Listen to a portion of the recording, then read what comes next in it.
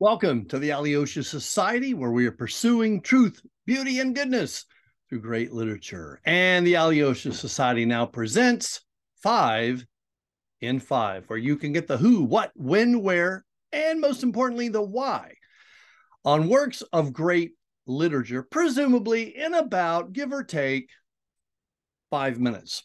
In this video, we're going to be answering the question, why read East of Eden? Let's get right to it. Background and summary. You have to pay attention. When an extraordinarily gifted writer says of his own work, and I quote, "It's my best work, the culmination of all my talents brought to bear in this one novel. Everything I've written up to this point was in preparation for this work."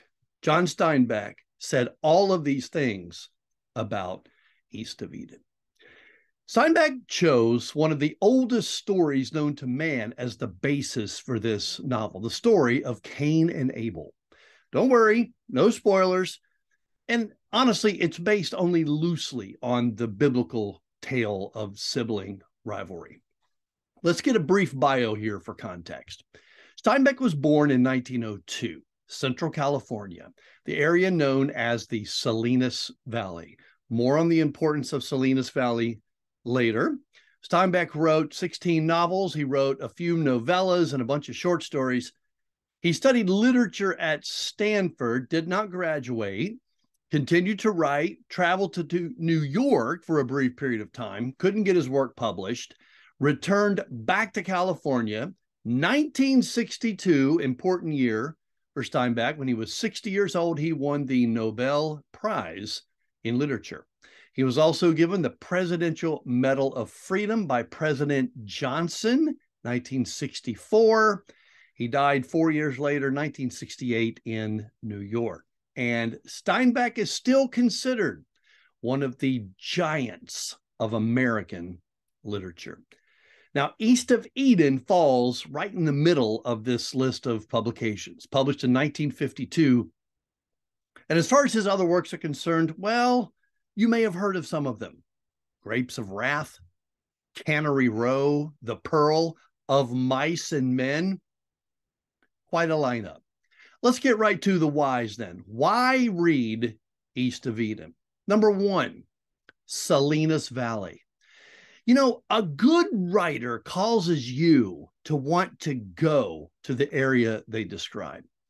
Ever since I read Steinbeck, I have wanted to go to the Salinas Valley in California.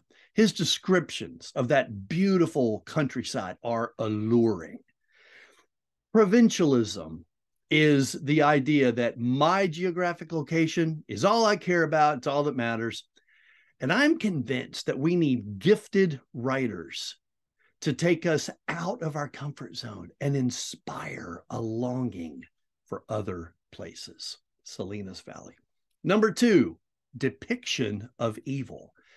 I like books that elicit discussion. Now, the book doesn't need to be the end all on a given topic. I don't need to agree with what it says. Just skillfully raise issues for fruitful discussion. That's what I like. Critics argue that Steinbeck goes overboard in his depiction of evil in this novel. Maybe he does.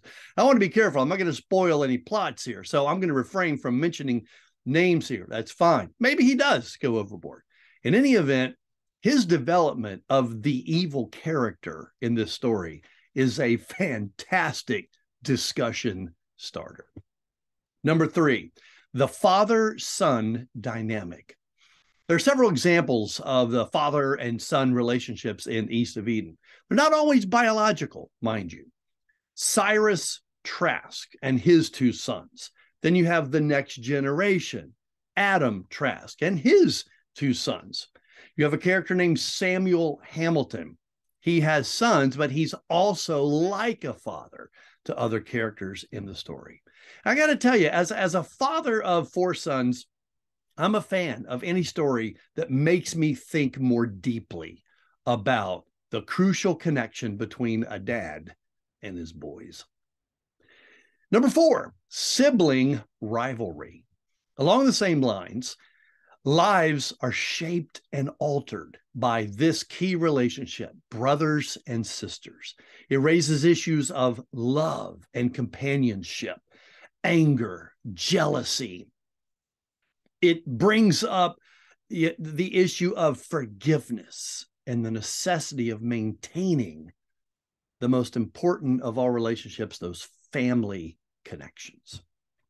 Number 5, Timshel. What? Timshel. It's a Hebrew word. Well, it's supposed to be. There's some debate about whether or not Steinbeck got the spelling right or wrong. Anyway, it's supposed to carry the meaning of free will. You know, the argument that we decide our own fate. We choose good or evil. And I mentioned this one in my 5 in 5 video on the Aeneid, so be sure you check that one out. But it's one of those perennial questions. You know, it's never going away, and it's always fun to discuss. So there you have it. 5 reasons why you should read East of Eden by John Steinbeck. Got any questions, comments about my list? Email me, Bruce@AlyoshaSociety.com.